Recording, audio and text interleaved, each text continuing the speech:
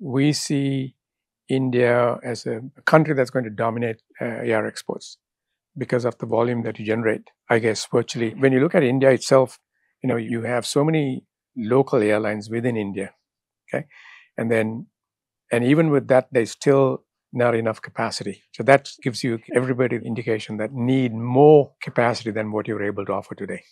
Okay, so from a Canadian perspective, we see opportunity saying, okay, how do we take advantage and participate in this growth that this country is seeing? This is going to continue. Now, we're already forecasting a 30% increase in volume. That is significant because when you look at the flip side of it, we're saying, we are in a period where our business is slow, airlines are having lots of capacity, and here you're just having the opposite. Hi everybody, this is Libin, Chacko, Kurian from Stat Media Group. We are here in Mumbai for Air Cargo India 2024. I'm joined by Joe Lawrence, President of Airline Services International, ASI. It's cargo GSA with a global footprint with representing a dozen airlines, including UPS, Ethiopian, Avianca, and Qantas, for example. Joe Lawrence, thank you so much for joining us today. Certainly appreciate the opportunity to speak with you and to speak with Stat Times. Thank you. You have clients as airlines. You also work with a number of freight forwarders, for example, in Canada and North America. Can you give us an idea about how you feel like building GSA business, dealing with both these airlines and freight forwarders, and for last 35 years, nurturing, for example, how it feels like? Airline services, as you just said, we've been in the business for the last 35 years. With 35 years, you end up having a lot of experience behind you in terms of knowing what the industry is looking for, what the market is looking for, and what our customers are looking for. So with that type of experience, we've been able to grow our business and expand into new markets as well, understanding what our customers are looking for and being able to provide that service aspect. Okay, but keeping in mind that this industry is evolving, it's changing, there's always something new happening. We talk about geopolitics. We talk about, right now, some of the challenges that are going through on a global basis. All of that has impacts on everybody, including our business. And so from our standpoint is saying, how do we react? How do we find opportunities within these restrictions? So, and being a small independent organization, it gives us that ability to be flexible and to be able to move at short notice. Headquartered in Canada, but you have a global reach. You're observing in the Indian market for the last 15 years, I could see. Can you give us an idea about what is happening in the Indian market right now? So part of the reason why ASI looked at India is that, look at it from our perspective as a Canadian company. Our export market is not as strong as India, for example. And so when we look at with the airlines that we work with and we see the volume of cargo that's coming in from Asia, for example, and we said, okay, it's something that we also need to take a look at and say, rather than just be the receiver, why don't we participate in the export side of it? So that's part of the reason why we chose India as our first market to start our operation. So it's been a good experience. It's been a good market to be in. When we first started, the yields were not the greatest, but the volumes were there to substantiate and to provide incentive to stay and remain in the Indian market. And now I think it's becoming even stronger than what it was before. We're seeing a lot more opportunities in this market. Yeah, we are here in Air Cargo India 2024. There is a lot of positive vibe about the Indian market going forward, for example. You also spoke about some of them, but there are also challenges, for example. What are some of the challenges that the Indian air cargo industry should be trying to solve? So from a GSA perspective, if you are not representing an airline that operates directly into India, that in itself is a challenge because now you're depending on somebody else to move that cargo into a market where you probably have an airline that you're working with.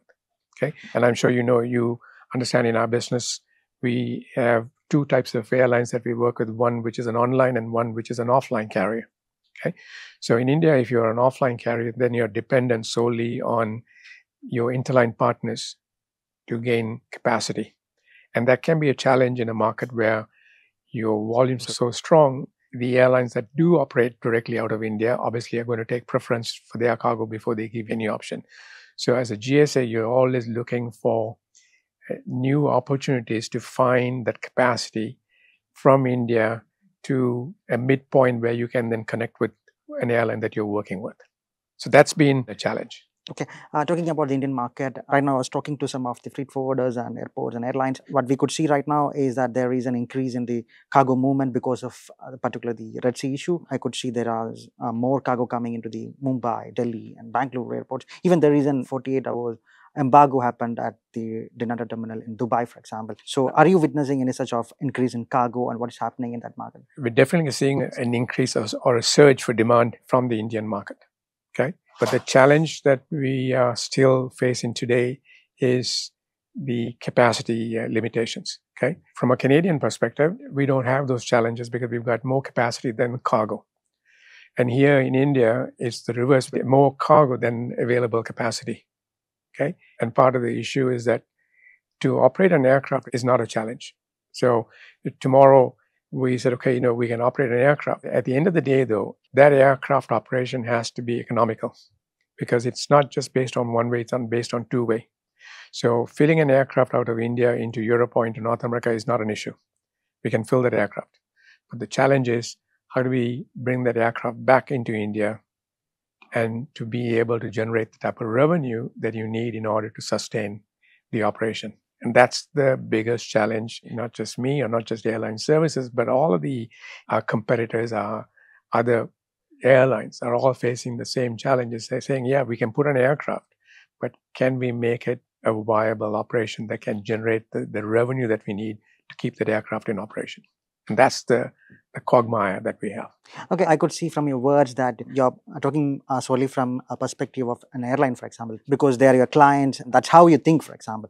But can you also give a perspective about the shippers, for example, you talk to, for example, them? So the shippers are, when they come to you, they're looking for you to be able to provide a certain level of service. And depending on the type of commodity, if you're moving time-sensitive pharmaceutical, you don't have a lot of time to play with, okay? Now, if you are an offline operator, that poses some challenges because now you're dependent on a third party to give you capacity. Okay, that also has a further impact on price because now I'm going to have to pay the price that you demand in order to get the capacity that I need. So the question then becomes, is the end customer prepared to pay that increasing cost to move that cargo? So that's a challenge. How fiercely is that kind of conversation with the shippers right now in terms of the prices right now, because they are always looking for a cheaper price and you're trying to create revenue on the other side? What's happening now is almost similar to during COVID. Given the lack of passenger movement, airlines, in order to remain in business, had to move aircraft just to move cargo. Okay, you were able to do that because your yields were much higher. Okay, because supply and demand. There was no aircraft available. So if you wanted to move your cargo, you had to pay the price. And we're seeing a little bit of it right now in that sense, where we are seeing rates going up primarily because of what's happening, as you just mentioned, in the Red Sea, etc. Some of the ocean restrictions of not being able to move cargo in a timely manner. Customers are being forced to pay some of the increases in rates in order to move their shipments. So that makes it a little bit more easy because at the end of the day, if you're willing to pay the price, you can find the service and you can meet that demand. So that's something that I think we're all dealing with now, and we see that continuing for as long as the problems remain in the Red Sea. So, there's no timeline that says, it's going to end tomorrow or the day after. So that's going to keep us, I guess, keep the rates high, and it's also going to create a demand for capacity. Let's talk about your business a bit more. ASI, the company that you have been, nurturing for last 35 years. Recently, you made some expansion, and you have some plans for expansions as well. Like you have expanded your global footprint recently, working with Salam Air, I think, and supporting their UAE operation with the first flights to Dubai just before Christmas. And you are now looking to Hong Kong, China and Latin America, I could say. Tell us about these markets. What are the kind of demands that you are witnessing there, and what are your plans? As I said earlier, coming from a country that has more imports than exports, so we are basically looking at the trend in terms of where is this cargo coming into Canada from, for example, okay, and picking the markets that we feel provides the best opportunities for us to expand our footprint, okay. And that's one of the reasons why, we first started with India. Now we see Dubai is a market that we've gone into. Okay.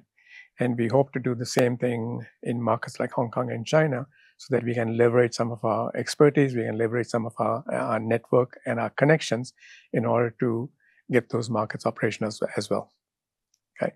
So unfortunately, we keep saying, we'd like to do it sooner than later, but getting it up and running sometimes there is more time required in order to get started here. Okay, good luck with your expansion plans. Can you also give us an idea about, in terms of verticals, not just markets, what are the kind of commodities? Is that e-commerce that you're looking into? Or what are the verticals or what are the industries that you're looking into cater to when you're talking about expansions? If I was to, I guess, look at it from a Canadian perspective, we have basically diversified to some degree, okay?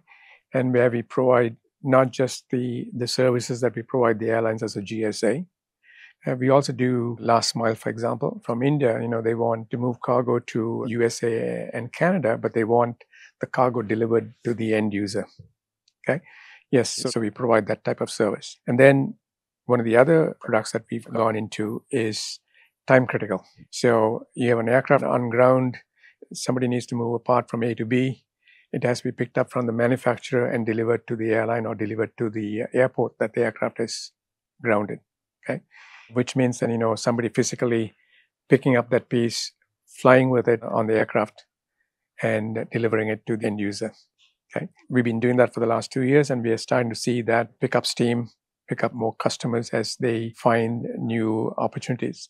We see that as a market that's also expanding. So one of the USP I could see about ASI is the customer care, right? As you talk about, particularly the flexibility and agility that you offer to your customers, for example. You even mentioned about the time critical product that you launched, which is 24/7, for example. Tell us about the importance of listening to your customers and how these approaches are paying off. When you're a small player, I guess, competing with the multinationals and the larger, because our competitors are airlines as well as other GSAs. So how do you stand out and how do you gain the confidence of the customer? And that comes down to what can we do better than what the other person's doing? Okay. So we go the extra step of basically not just taking your cargo, but making certain that that cargo is also moving within the timelines that we told you that it was going to move. And so our objective is to keep the customer informed from the time we take that cargo till it gets to the destination. We inform the customer. Now, everybody today talks about, digitalization and, how good we are and, what we're doing. But all of those changes and infrastructure improvements is only as good as the people behind it. So you have airlines today that say, well, we've got this and we've got that, and all you have to do is go log on to your computer and you'll find where your shipment is. But that information is only as reliable as the person at the other end that's inputting that information back into the system. And no matter how good we all say we are, there's information that is missing. And what we want to make certain is that I want our shipper to know before the consignee at the other end notifies the customer, say, hey, where's my cargo?